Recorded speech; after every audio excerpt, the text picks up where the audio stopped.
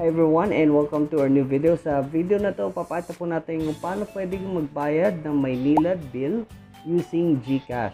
Before we start, please subscribe to our channel and hit the bell button para updated kayo sa mga videos natin. And if you don't have a Gcash account yet, you can use our link down below sa my description para magkaroon kayo ng freebies upon verification of your account.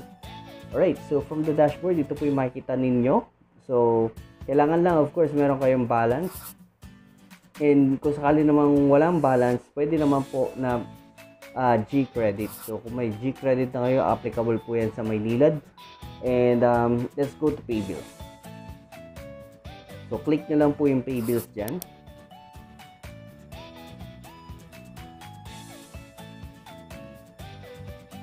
Alright, there you go. So from here, punta lang po kayo sa water utilities. So since Maynilad is a water utilities. So hindi lang po water utilities, marami pa pong pwedeng bayaran using Gcash.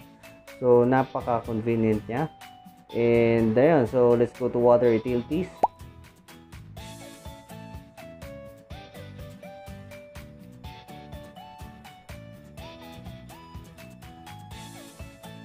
Alright, so makikita ninyo dito lahat ng water utilities company. Yan. Pwede nyo i-search by scrolling down.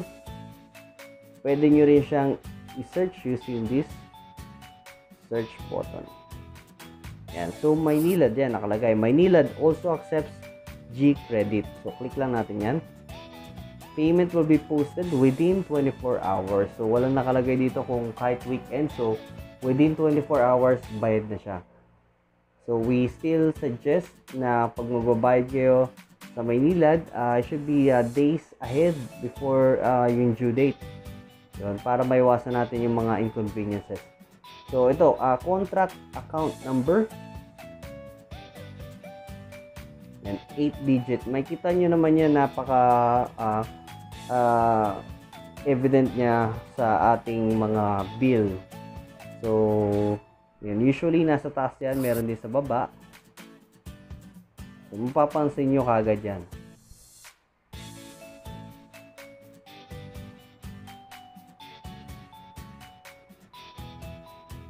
So, yung account name, yun, nasa building yan, makikita nyo yan.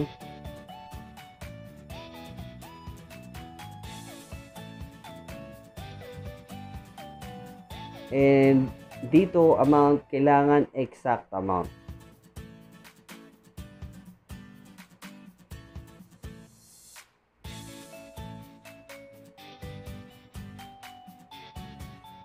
So, email, optional lang yung email pero mas maganda meron din para maisisend din nila yung inyong receipt doon if just in case na makalimutan yung screenshot or i-download after paying. Yan. So, once you're done, please double check and then hit next.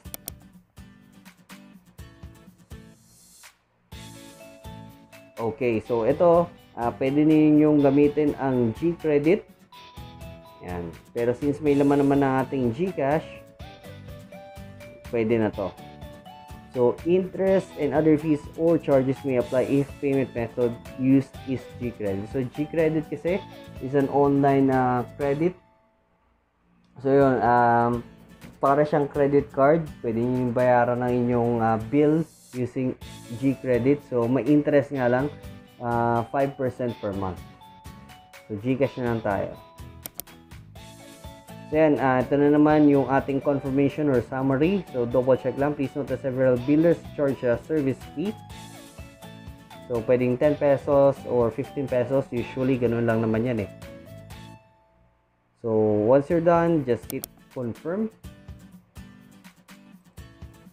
And there you go. Makikita ninyo dito yung summary ng inyong binayaran. Makaka-receive din kayo ng text message. Also may reference number yan. And for that transaction. And if okay na lahat, you can hit done. You can also download this for your reference. So yan. And there you go. Tapos na siya. So automatic babawas na siya sa inyong Gcash. So napakabilis lang. Wala pang 5 minutes. Tapos na. And also napaka-convenient niya kasi you can do this anytime, anywhere. So as you can see, 8 PM na saka lang ako nagbayad. So Hindi nyo magagawa yan kung sa labas kayo magbabayad kasi usually closed na sila. So that's the convenience na binibigay na serbisyo ng Gcash. So there you go. If you do have questions, please do comment down below. And if you like the video, please hit that like button. Share the video para marami pa tayong matulungan sa paggamit ng Gcash. And thank you so much for watching. Again, subscribe to our channel and hit the bell button. So thank you.